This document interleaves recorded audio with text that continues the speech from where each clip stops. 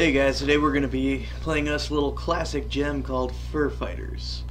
It was actually made in 2001. We're playing it on the PS2. We found this at our new sponsor's shop called PunchOut Gaming, located in Forest Lake, Minnesota. I will put, well, let's make sure these are set. Anyways, but I'll put a link, you know, to their website, Twitter, Facebook, and all that good stuff in the description here. And then I figure later I will end up probably doing like an actual, more descriptive video on them and their website and stuff. Let's see. Yeah, whatever. Okay, that'll work. But yeah, today we're actually going to be covering a bit more of an important topic, and I know I don't usually do those because I just like to dick off, have fun, and that sort of shit. But this one just really ended up kind of getting to me, and I'll tell you how I came across this. Because I mean, I'm covering this a little late after it's already happened. But you know, basically over like the past week, I keep seeing these posts about how a zookeeper shot and killed a gorilla, which, you know, I don't believe in, you know, slaughtering animals or even hunting for sport. I mean, granted, yes, I believe in the natural balance of order and, you know, you hunt for food. Don't get me wrong. But, you know, I just decided not to really get in. Oh, God, these controls. Anyways, okay. I decided not to really kind of get into it all that much because I just figured, you know, it's whatever. It's not really something that sticks out to me enough morally to really, like, have an actual debate over. Shit. To me, it was just kind of like, you know, whatever. I was just ignoring it for a while. But then today, I was scrolling through Twitter, and I seen someone kind of, you know, cover it more in how they started talking about how there was a small child involved. And, you know, I started looking into it and reading into it. I never really caught the child's actual age, but based on the video that I seen, and this kid looks like he's no older than maybe 4 or 5 years old. Now, there's some speculation as to, you know, what actually happened. But the two theories that I'm seeing, or have seen, is that either the parent was simply not paying attention to their kid and was too busy focused on their phone, which, you know, okay, that's completely fucking neglectful for one, in my opinion. The other theory is that the parent was actually holding the kid over the railing or whatever, and just slipped, lost grip of their kid, and they ended up going down under. To which now my response to that is, okay, that is just completely fucking irresponsible and child endangerment in every fucking sense of the word. But, you know, let's just move forward from there. So either way, the kid ends up in the cage with the gorilla, and the gorilla grabs onto the kid, pulls him back, whatever, is completely holding onto this kid the entire time. And, you know, some people are like, well, maybe he's trying to help. And, okay, don't get me wrong, there is a small probability that could be the case, but I do emphasize very, very small. Because unlike what you see in Disney movies, gorillas are actually extremely aggressive and especially territorial creatures. They are not something to just undermine. And I guess from there, you know, the zookeeper decided the best way to handle this situation, and this is coming from an animal expert, I mean, let's keep that in mind for a second, but I guess his expertise tells him this is too much of a gamble. This is too much of a risk over the safety of a child. And I can't help but agree. You know, and I know there's other speculation like, oh, but it's still an animal, whatever. And the more audacity of what I keep hearing about it was actually, you know, when I kind of posted my thoughts about it being like, you know, if it was my kid in that situation, guess what? I would have shot the damn thing to ribbons and set the remains on fire. And I'm sorry, but when it comes down to my daughter, there is nothing I wouldn't do, nothing I wouldn't risk to make sure that she was safe. But then again, granted, I mean, outside of that speculation, I also wouldn't have been too neglectful to make sure that my child was safe. But, you know, whatever. We'll stick to the hypothesis of if it somehow happened.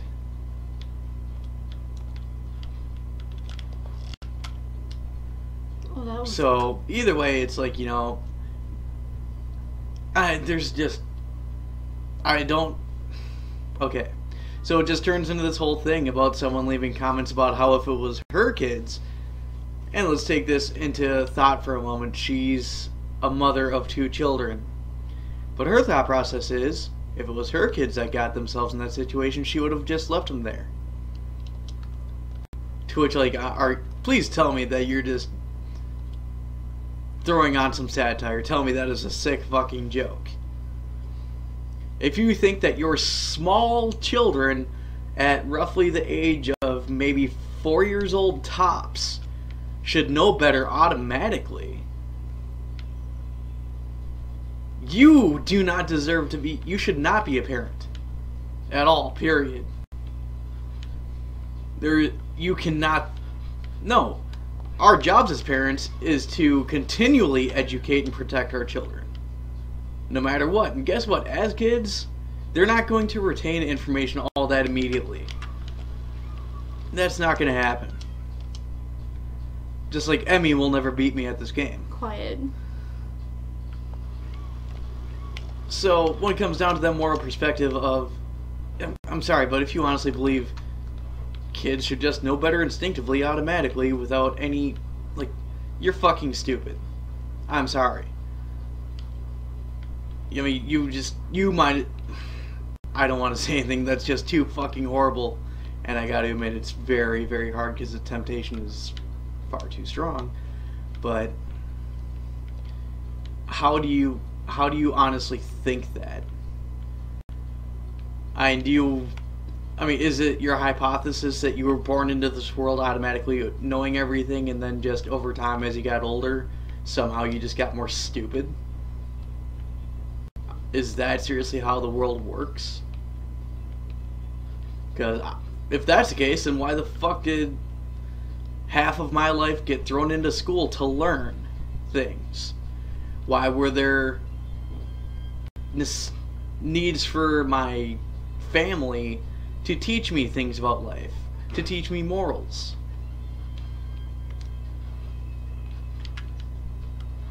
I mean, this is like, it's a kind of situation where you're like, you know,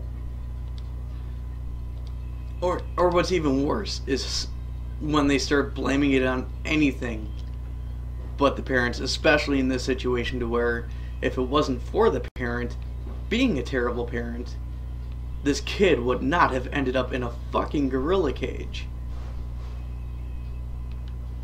Like, it kind of reminds me of like when you go out to Walmart and you see these kids running around aimlessly because their parents just don't give a shit, and then the kid runs around so wanderously that he ends up just crashing into like a random person's cart, even if that other person is just standing still.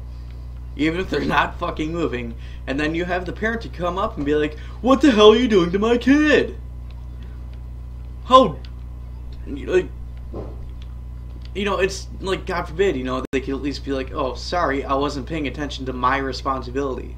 Because I forgot that we live in a day and age where people go off and have kids, and somehow it's the rest of society's responsibility to make sure that they're raised and brought up properly.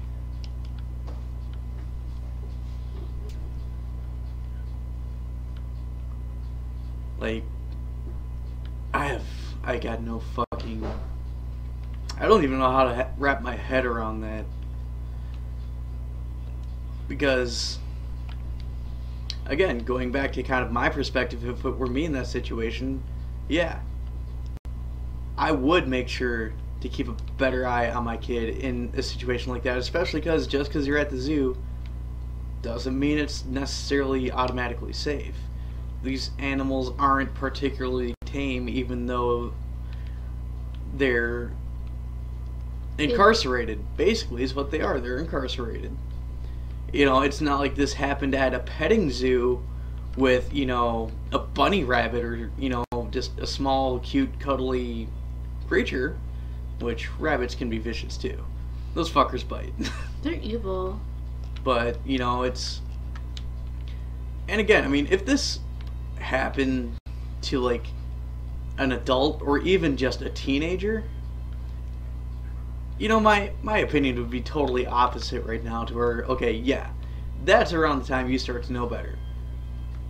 Like, even when kids get up to, like, 8, 9, 10, they're still going to have that ambitious curiosity to try it out anyway, even though they've been told 100 times, don't do this, it's dangerous. But, I mean, even then, in that age group, they're still going to, you know, they'll still be tempted to try. Hello there.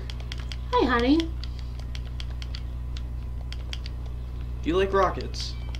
A little bit. Good. Ah, Holy shit! I got a murder. A singular.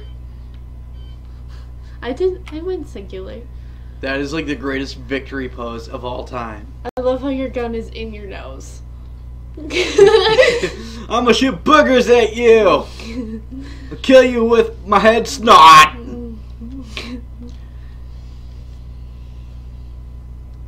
Either way, guys, I'm gonna wrap this up. I don't feel like, you know, kind of continuing this conversation right now. Otherwise, I'm just gonna get more flabbergasted about it.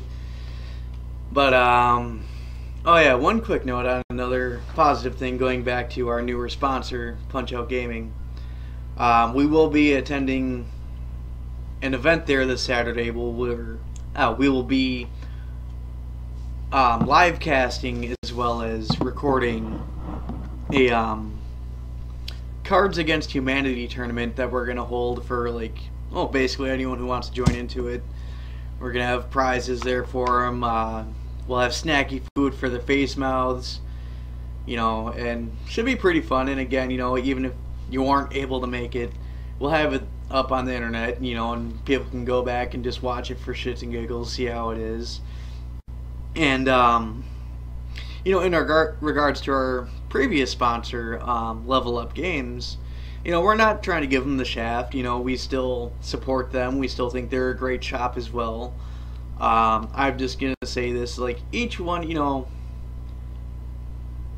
I love and respect both my sponsors equally, and, you know, even if Level Up reached out to me and gave me, like, a similar offer to, you know, come help host something or just be part of an event, hell yeah, I'd be down for it. I love them too, you know, and they still help post our flyers out and stuff like that. And, you know, right now it's like, I just believe in having as much support as you can get as well as giving as much support as you can. So, I mean, I'm not giving anyone the shaft on this. This is just, you know, how it's going right now.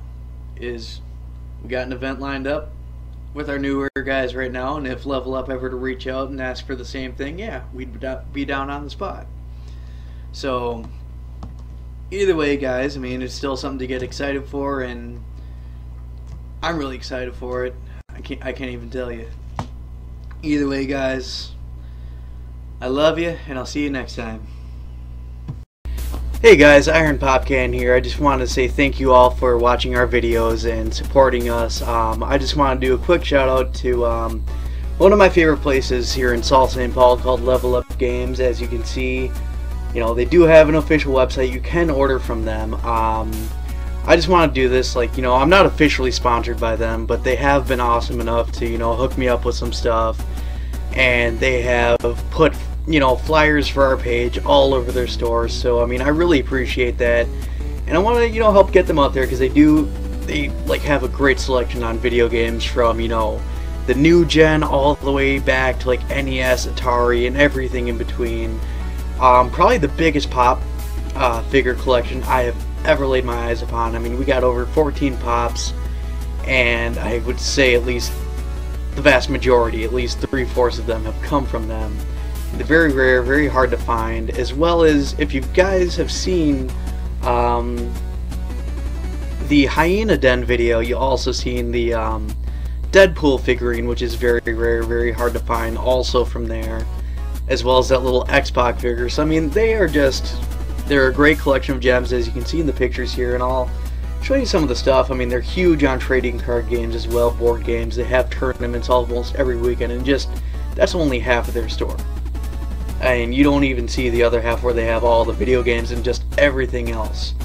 Comics, even today, like, they do this frequent thing where they actually have free comic book day, as you can see.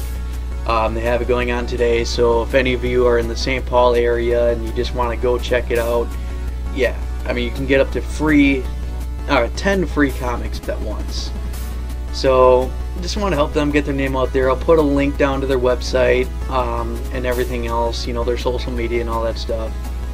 Either way, guys, you know, just I want to say thank you to them and thank you to all of you as well. I really appreciate it. I love you, my Hyeniacs, and I'll see you guys later.